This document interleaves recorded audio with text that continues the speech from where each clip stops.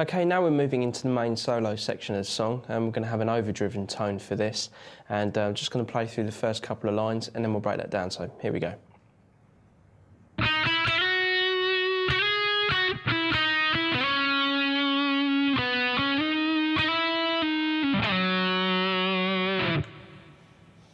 Okay, first up we're going to start on the 4th fret on the B string, and then we're going to play the 5th fret and then slide up to the 7th fret, and it should look like this.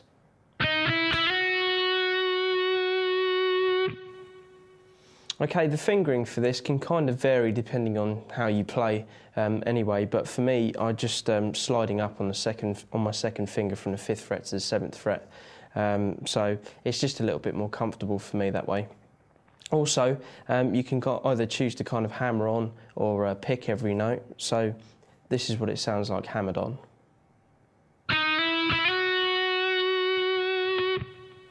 Or you could pick.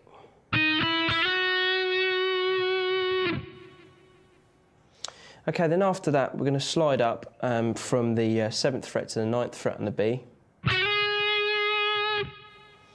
Then we're going to have 7, 5 and then 4 on the B. So then when we get to the 5th fret we're going to slide down to the 4th fret, so we're going to have. So when you combine it with the first couple of notes, it should sound like this.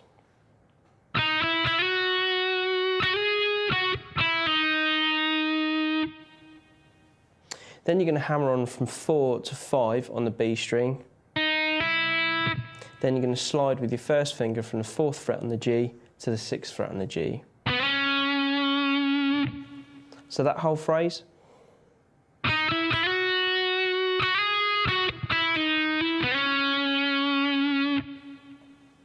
Okay, now we're going to go back to the 4th fret on the G string, and we're going to hammer on the 6th fret and then slide from 6 to 8 on the G.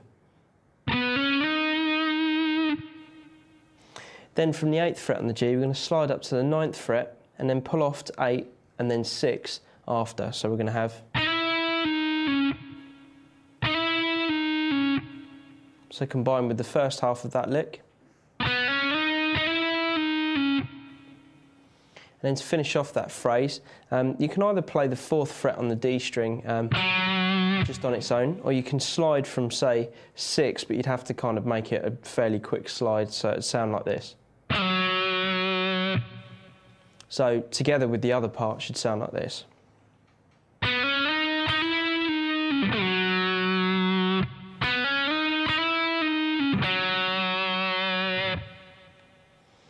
Okay, here's the next part of the solo section.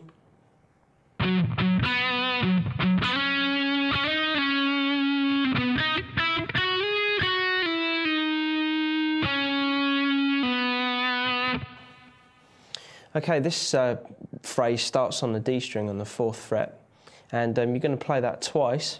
Then the 4th fret on the G, then play the 4th fret on the D twice again. Then you're going to slide from the 4th fret on the G to the 6th fret on the G. So far you've got this.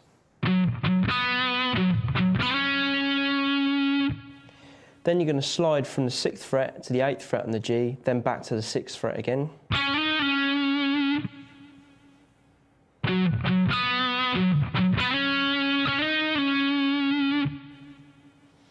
Okay, so the next part of that phrase is going to start on the 4th fret on the G, and instead of kind of barring across 2 strings, I've decided to use 2 separate fingers.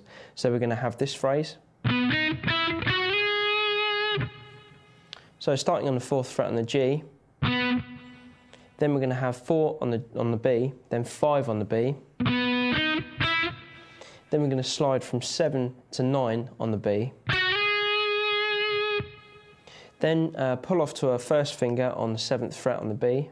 Then slide from 7 to 5. Then 5 to 4. So far we've got this.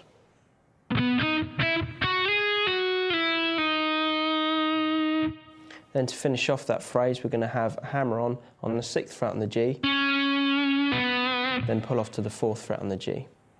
So that whole introduction to the solo should sound like this, back to back.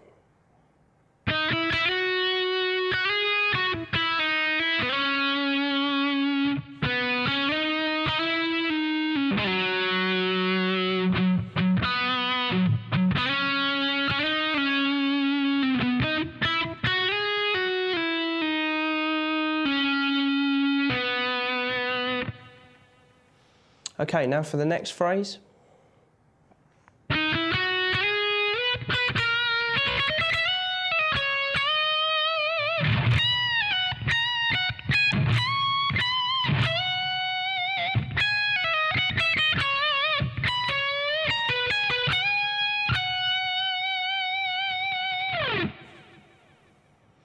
Okay, this next phrase is going to start on the 4th fret on the B string, and it's going to be fairly similar to how we started the solo to this song, and it's going to look like this.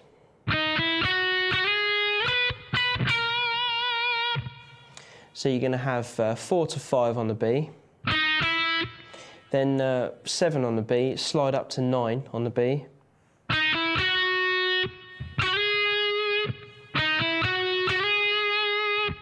so you're actually playing the 7th fret on the B twice there. Then you're going to play the 12th fret on the B twice, and then play the 11th fret on the B once, so.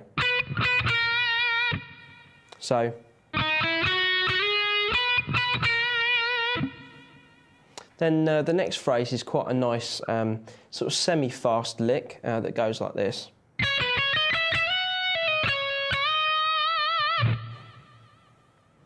That's going to start on the 9th fret on the high E, and then we're going to play the 12th fret on the B, then back to the 9th fret on the high E. Then we're going to have 11 on the high E, 12 slide to 14 on the high E, so together it should look like this. Then you're going to pull off from 14 to 12, then slide to 11 on the high E. So we've got. Then after the slide from 12 to 11 on the high E, you've got a hammer on the 14th fret on the B. Then you bend that up a whole step. Then when you get it up to the pitch that you want, which would be effectively the 16th fret on the B, you just give it a little bit of vibrato just to kind of make it sing a little bit more.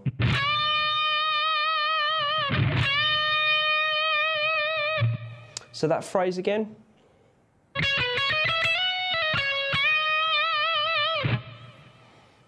Okay, the next part is going to be a half bend on the 18th fret on the high E string. Then you're going to kind of quickly pull off to 16, then slide down to 14. So you're going to have.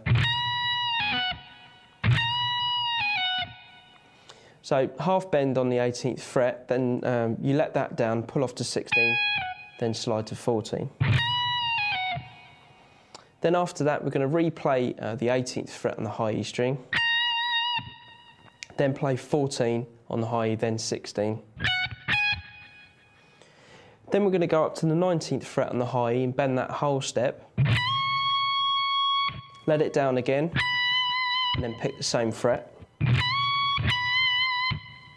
Then we've got a whole step bend on the 17th fret on the B. Then we've got a small legato passage that starts on the 16th fret on the high E, and it pulls off from 16 to 14 to 12, and then to 11.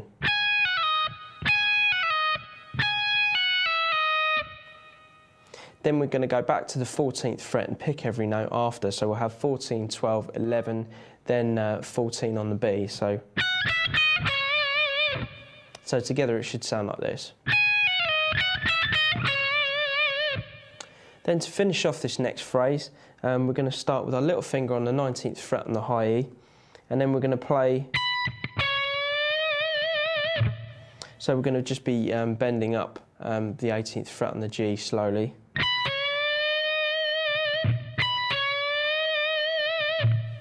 Then we're going to have this lick, which is kind of like a pedal tone lick. And we're going to start on the 18th fret on the high E. Then we're going to play 16 on the G, then 16 on the high E, then 16 on the G. And then to finish up, we're going to have a full step bend or whole step bend on the 19th fret on the B. Then to finish that off, we let it down on the same fret and then just pick the note and then give it a little bit of vibrato. So that whole last phrase again at a slow tempo should look like this.